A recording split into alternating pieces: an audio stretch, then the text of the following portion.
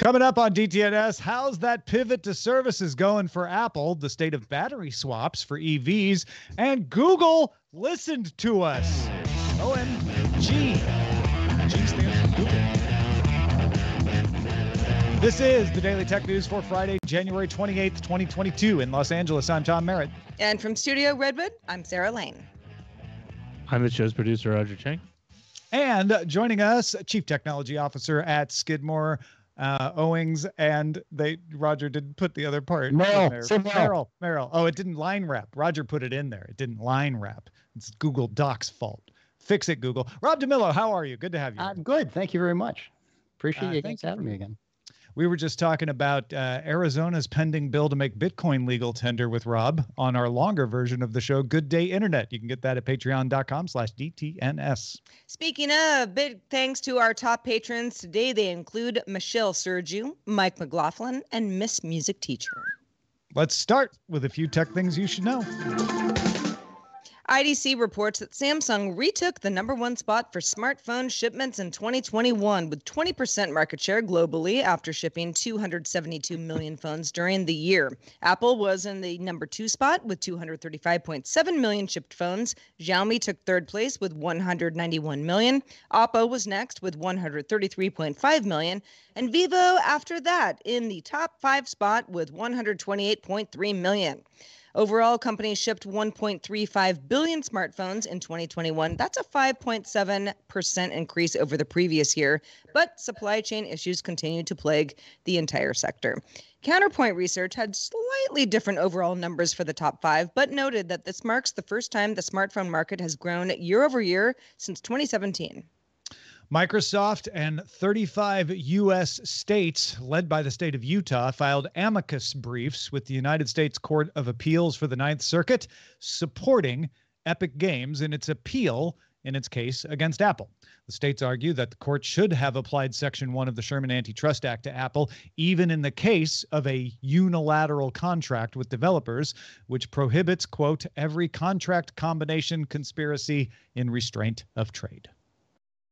TechCrunch found FCC documents that show Joby Aviation is seeking permission to test its pre-production prototype vertical takeoff and landing aircraft over the San Francisco Bay near tourist spots. Joby told TechCrunch it's still securing permission and has no confirmed plans just yet.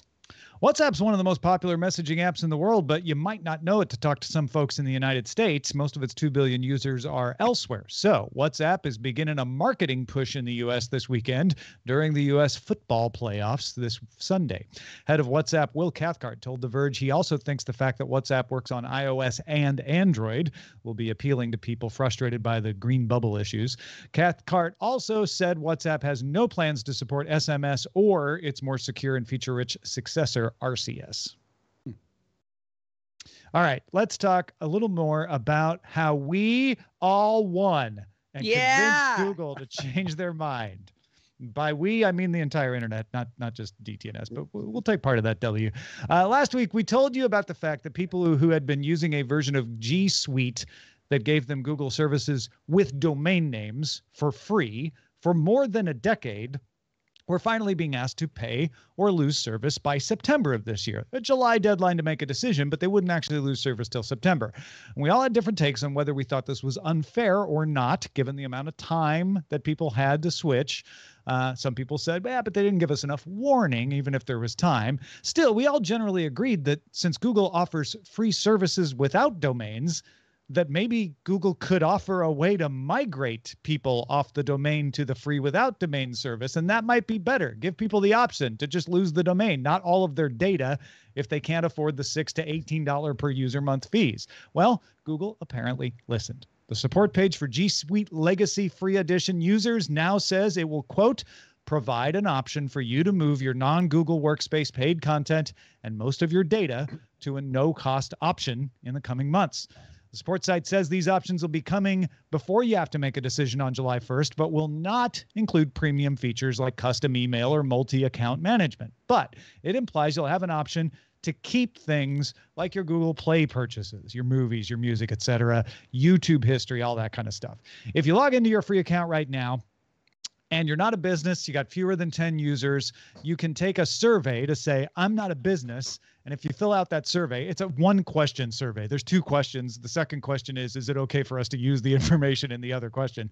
If you fill out that survey, Google says it will send updates on more options for your non-business legacy account in the coming months. Now, one can assume a devil may lurk in those details, but hopefully after it gets enough surveys, Google will make those details apparent, and maybe it'll be an angel in the details. Oh man. Well, as somebody who is, I'm in limbo in this situation. I have a custom domain. I've been using G Suite for this for some time now. I think I probably set this up in 2005. I mean, it's been 2006 is when they started, so you probably did it in 2006. It was probably 2006. Feels like then, it was yeah, that long ago. yeah, exactly. I was mildly worried about it. At the same time, it's sort of like, okay, you have until September. It's January. Okay, it's not like somebody said you're going to get kicked off. You're not going to be able to read your saralane.com email starting tomorrow. That would be a much bigger deal. But Google, and I think, and especially we've gotten a lot of folks writing in saying, this would affect me and here's how I use it, and a lot of folks saying, and I have a family of 10 and we're all using this. And, if it was per, a cost per user per month, that's really going to add up. That's not tenable. Yeah. It's just me. $6 per month wouldn't probably make me, leave Google and figure something else out. I also don't know what else I would figure out that would be free at this point, but it's nice to know that Google is kind of saying, okay, I see how we're screwing a lot of people over potentially, and we want to make sure that we're not alienating customers who will buy lots of other services from us. Did you take the survey? No. Oh yeah, did you take the survey? Take the survey. You should take the survey. Well, okay, I will. This is the era. This is the era of big companies blinking. By the way, it's like, right? It's like, no kidding. We say that. What we really meant was, there's a lot of this going on. And the reason I all joking aside, the reason everybody who's affected by this should take that survey, within the next few days, is that Google is probably going to tailor what they do based on how many people say, I need this, right? Because if it's 12, then they can do a whole different response than if it's several thousand, which is probably several thousand, if not more, right? This is probably a ham-fisted attempt from Google to do cost recovery, right? Because they're just assuming that people that have domains attached to their Gmail accounts probably have small little businesses running, as opposed to vanity accounts and everything else. But it's all folks with vanity accounts are getting probably the most affected by this. And those are the loudest, right? And I think Google underestimated how loud they would be. So that's why they're like, if you're not a business, we'll talk to you. We want to avoid the PR splash. So there you go. Yeah, very cool. Well, earlier this month, on January 7th, to be exact, we talked about the U.S. ITC decision that Google infringed on 5 audio technology patents held by Sonos related to controlling a group of speakers. Google released ITC-approved redesigns to bring their products into compliance and avoid import bans. One of those changes meant that users have to adjust each speaker in a group's volume individually now. Not the end of the world, but annoying if you have a bunch of speakers in your house and you like to control them together. When we talked about it a few weeks ago, we said, so instead of paying Sonos a license, Google decided to remove functionality and asked if you thought that was fair. Obviously, that ended up giving us quite a few responses. Rob, I think, if I'm not mistaken, you're in the camp of, no, that does not seem fair. And if you don't use Google speakers, you shouldn't get too comfortable because Sonos may target other speaker systems as well. Yeah. But let's start with Sonos versus Google and why you're not happy with the outcome. So, well, aside from the fact that literally a week beforehand, I ripped out all the Sonos in my house and put Google speakers everywhere, and Google. So there was a little audio capture powering the whole house. Well, and why did you do that? Because the Sonos, Sonos doesn't give you So let me back up. I've got this long-standing thing of like, I repel against companies that have this siloed system that don't give me the option to expand to other things. And Sonos is one of those companies. One of those, yeah. It's, even though they produce really nice equipment, you have to get their equipment, right? I can't use my Bose things with, it's got to be a Sonos thing. So that was annoying. I got annoyed when Sonos, gurgled on the version 1 to version 2 version of speakers. I didn't want to go through and refresh all the speakers in my house. I didn't want to remain on the old version of the product. So there's just a number of things that had bubbled up, and it's like, you know what? I don't need this. I'll pull the Sonos speakers out. I'll use Google AudioCast everywhere, and I can attach those to my regular speakers in the home. And plus, it will pay attention to my voice, and I can have podcasts like DTNS, like play over the speakers without too much difficulty. So all that stuff was working out really great. And then this thing happened. And I was like, well, seriously?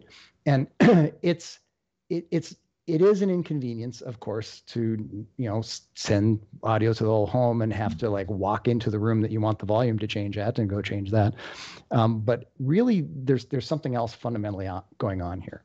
And it has to do with, obvious versus non-obvious art in IP.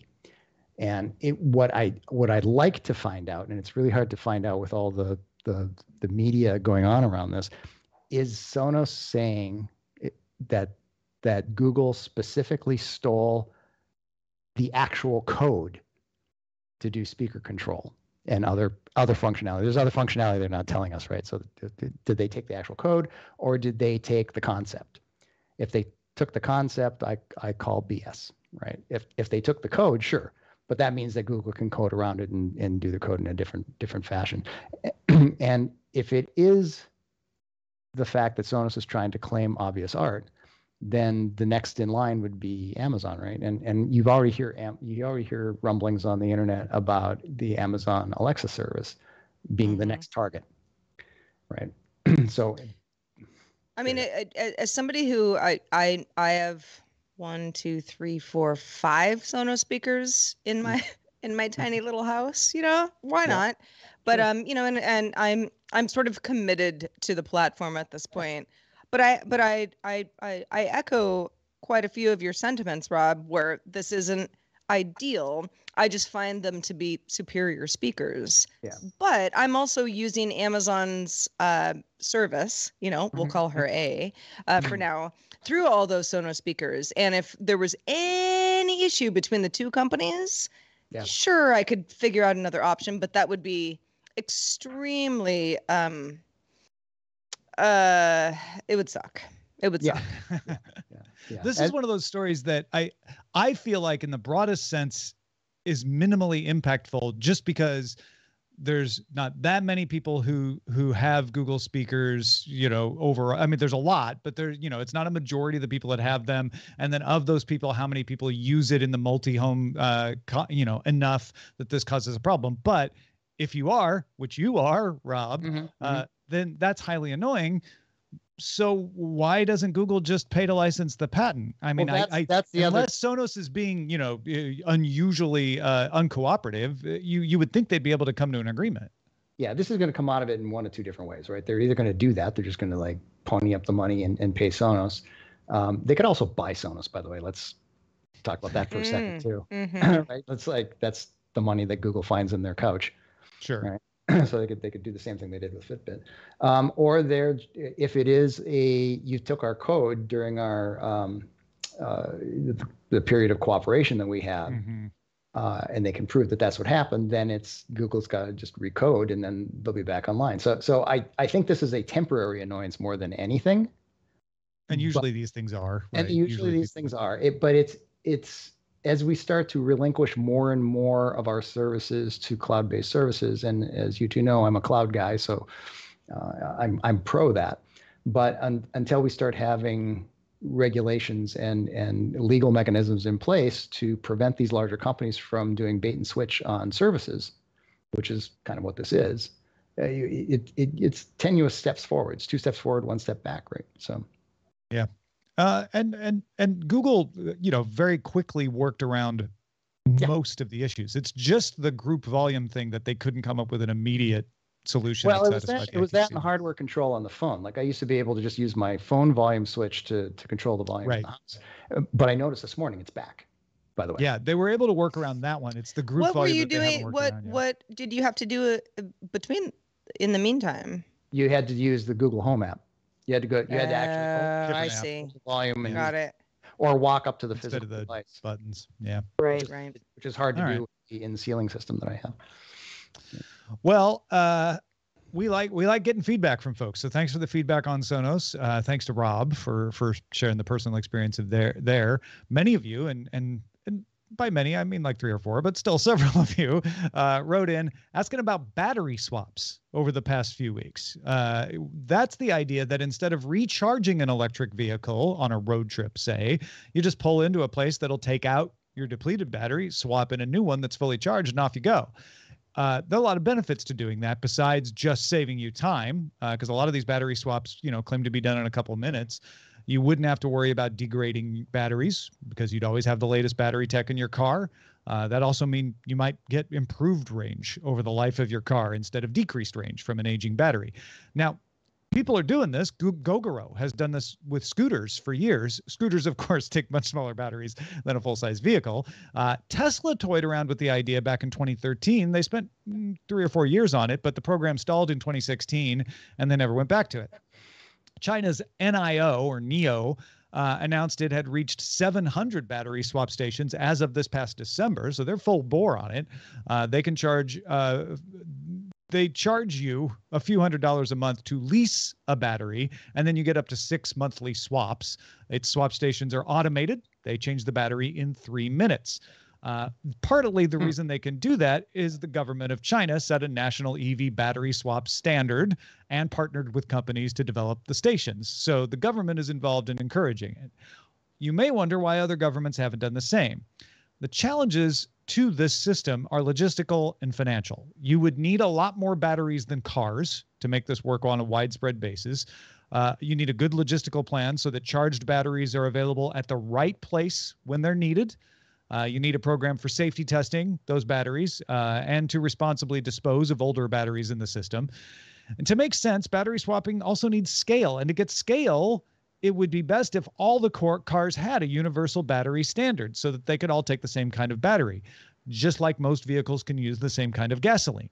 That's a design constraint, though, and it's going to be difficult to get car manufacturers to agree to that. None of those are insurmountable problems. But the question is whether there's a big enough payoff to make the effort to surmount them, as China is doing. Vehicle range right now is regularly in the 300-mile range, and it's going up. Charging times are around 20 minutes on a supercharger and getting closer to 15.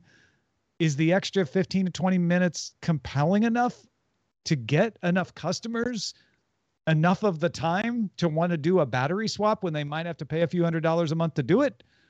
One possibility might be for fleets. You have a swap station for all your trucks or all your ride-hailing service cars or some such thing in your own facility. You know exactly what your demand is. That simplifies a lot of things. In fact, that's a bet that a San Francisco company called Ample, which has 5 swap stations in partnership with Uber and Sally, is doing. But it looks like most car companies, outside of China anyway, are betting that charging's just going to get good enough, and the cases where it would be worth it to do battery swaps are rare enough that it isn't worth pursuing at this point, even if it does work.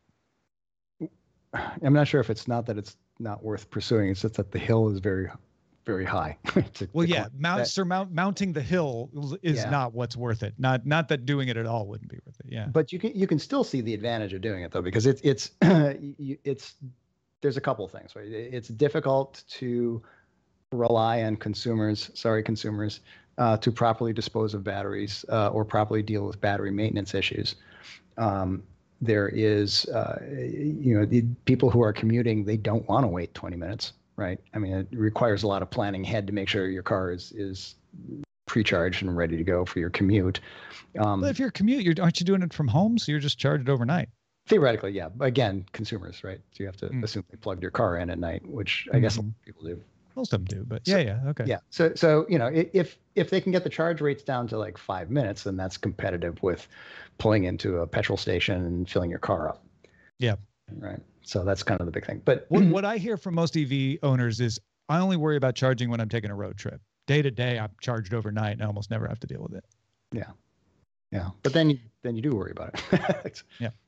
I mean, as somebody who has a, I lease my current car. It's not an EV, so this wouldn't really apply to me. But let's say it was, to pay a little more per month for the life of my lease, to say, yeah, if it gets to that point, I want a new battery.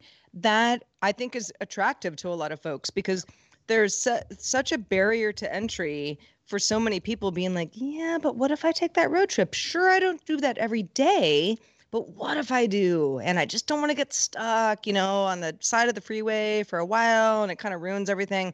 This would be a potentially great solution.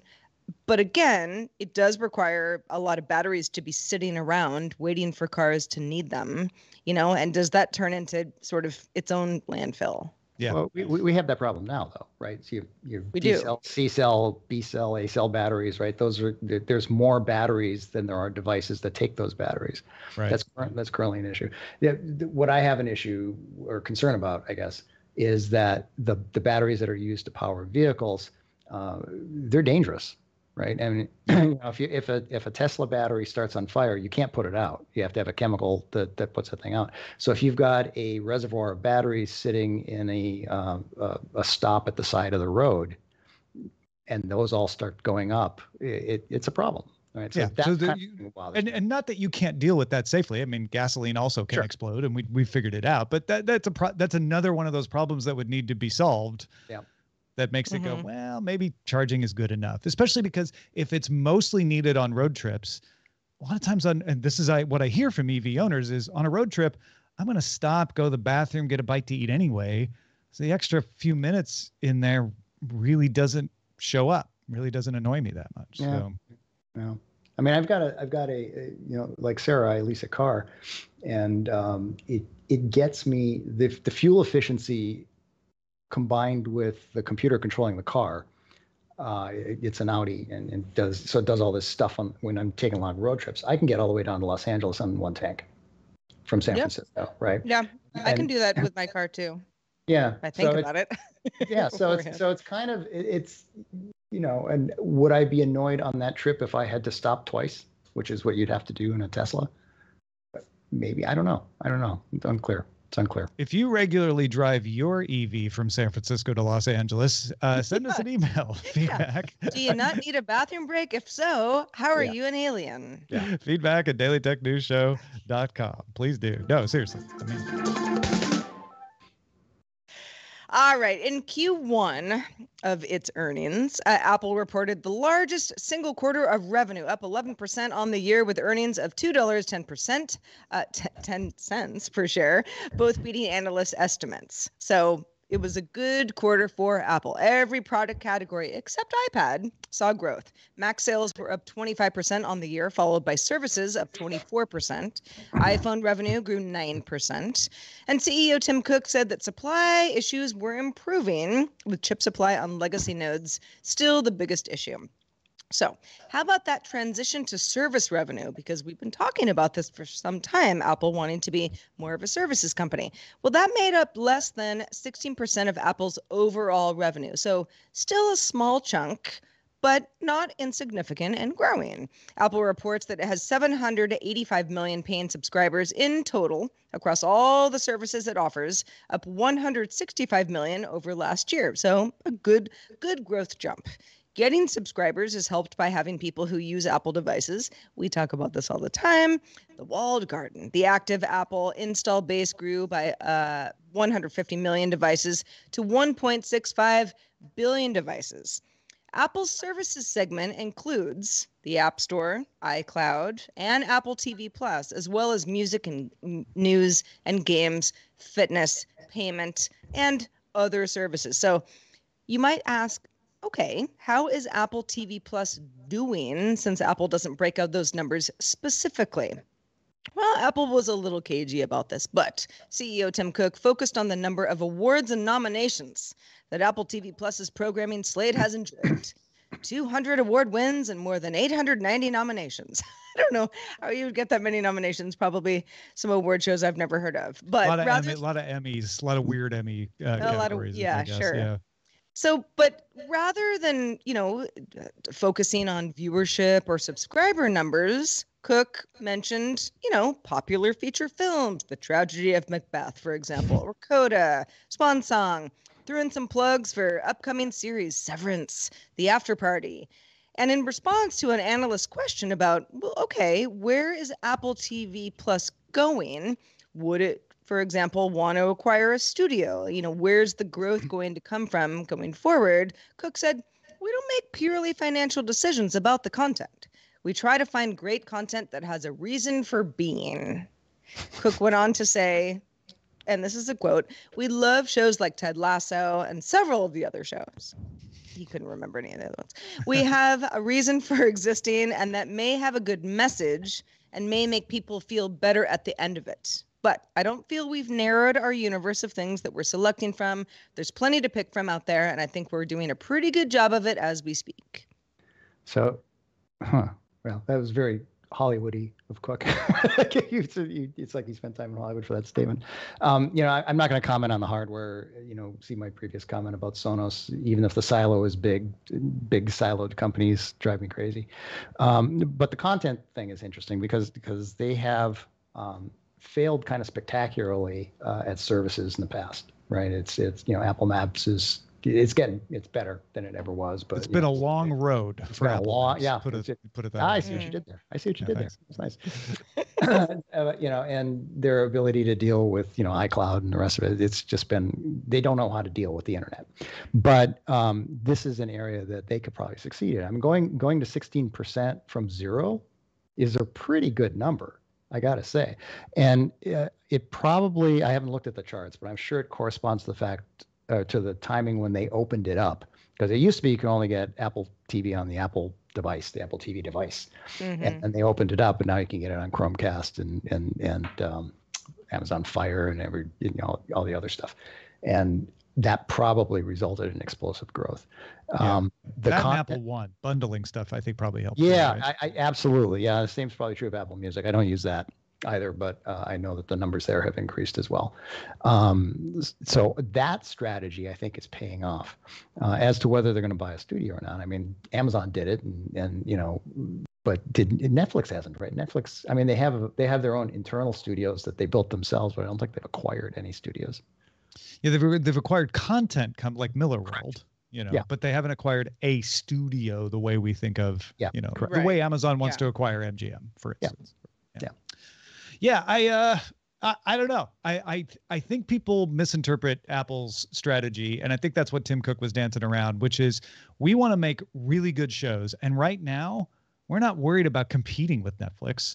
What we want to have are really good shows that we can point to and say, hey, if you're in our service universe, we've got Ted Lasso. We've got Tom Hanks in movies. They also want you to watch Netflix on Apple TV as well. They'd prefer it if Netflix offered their subscription through the App Store so that they could take 30% of it. Yeah. And I think that's really what they want, is they want to take a cut of everything. They want to offer channels and all of that. And Apple TV Plus is always going to be a little bit of a loss leader to that, I think. They're doing it now. Like, I was surprised. Like, I started watching Apple TV. What's the device called? What's the service called? Apple TV is the service. Apple TV and Apple TV Plus is the service. Yes. Okay. So I started watching Apple TV Plus because of Ted Lasso and Foundation and a few other Mythic Quest and a few other things on there that I like. And the quality of the production is extremely high. Like it is. They've done a really, really nice job with it. They have a long way to go to catch up to Netflix and HBO Max and some of the other and Hulu, right? But if they continue pumping out content like that, that's great. But what I was surprised was they seem to be taking the route that Amazon's taking, where they've got a hub of other providers. You can subscribe to Showtime via Apple TV Plus, right? And all these other services, which I played with a little bit on Amazon, and I found it very confusing. So I just go right to the content provider. I get apps for, I've got my own Showtime app and all that stuff, and I just use it that way, because it's confusing when you're navigating. But you're right; they want to be the portal that everyone logs into, and they take a little piece of the pie, as you go from Apple TV to Showtime or Apple TV to Stars or wherever else you're going to go. Yeah, I think that is the plan. And whether it's as an add-on to Apple TV Plus or whether it's just an app that they're taking 30% on, maybe 15% of in Amazon's case. They just want a little cut of all that action. All right, let's check out the mailbags here. Let's do it. By the way, feedback@dailytechnewsshow.com is where to send an email that you want us to read, something that we've talked about on the show, something that sparks your interest that we might talk about on a future show, such as Andrew. Andrew wrote in and said, I have two things on the Zero Trust story from Thursday's show. Number one, there are already some widely used government-run Zero Trust systems, at least in the Department of Defense. Platform One has one, and I'm sure that there are others as cloud-based deployment and development gains popularity. Number two, standardization and interoperability between Zero Trust providers is not fully ironed out yet. I have to use a Zero Trust tool from vendor A at my job to access one set of networks, while another set of networks that currently runs on a VPN is transitioning to a Zero Trust app from vendor B. If the two are installed on my computer at the same time, it seems like neither will work. I'm a long-tenured software engineer, and I don't really know why, says Andrew. So good to get a little inside inside info on that. Thank you, Andrew, for sharing that. The plan is really good. The execution always is where the issues can crop up. There's an interesting article on TechDirt today about military folks using Signal, even though it's officially against policy, because sometimes they don't have the official policy approved messaging app because they don't have a phone that has been issued that can run it. So there's always those workarounds out there. Well, thanks to everybody who writes in. Thank you to you, Andrew, and everybody else who sends us email. Please keep it coming. It's always nice to get your thoughts. It makes our show better. We also would like to thank our brand new bosses. Got two of them today, Stacy Hall and Richard Terry. Both just started backing us on Patreon. Thank you, Stacy, and thank you, Richard. Also, thanks to you, Rob DeMillo, for being with us today. Always a pleasure to have you. Let folks know where they can keep up with what you do. You big lug. You can find out everything I'm doing at About Me. So About Me/Rob DeMillo. And of course, if you want to check out Skidmore, Orings, and Merrill, my friend, you can look at www.som.com and find out what we're doing. Well, thanks for being with us again today. And a reminder for folks, you might be listening or watching live, but if you aren't, we are live Monday through Friday at 4:30 p.m. Eastern, 21:30 UTC. We have a lot of fun chatting in the back channels about everything we're doing. You can find out more at dailytechnewsshow.com/live. And we will be back Monday. I hope you all have a great weekend. This week's episodes of Daily Tech News Show were created by the following people. Host, producer, and writer Tom Merritt. Host, producer, and writer Sarah Lane. Executive producer and booker Roger Chang. Producer, writer, and host Rich Straffolino. Video producer and Twitch producer Joe Kuntz. Associate producer Anthony Lemos. Spanish language host, writer, and producer Dan Campos. News host, writer, and producer Jen Cutter. Science correspondent Dr. Nikki Ackermans. Social media producer and moderator Zoe Detterding. Our mods, Beatmaster, W. Scottus1, BioCow, Captain Kipper, Jack Shid, Steve Guadarrama, Paul Reese, Matthew J. Stevens, and J.D. Galloway. Mod and video hosting by Dan Christensen. Video feed by Sean Way. Music and art provided by Martin Bell, Dan Luders, Mustafa A., Acast, and Len Peralta. Live art performed by Len Peralta. Acast ad support from Trace Gaynor. Patreon support from Dylan Harari. Contributors for this week's shows include Scott Johnson and Justin Robert Young. Guests on this week's shows included Owen J.J. Stone, Odocta, and Rob DeMillo. And thanks to all our patrons who make the show possible. This show is part of the Frog Pants Network. Get more at frogpants.com. Diamond Club hopes you have enjoyed this program.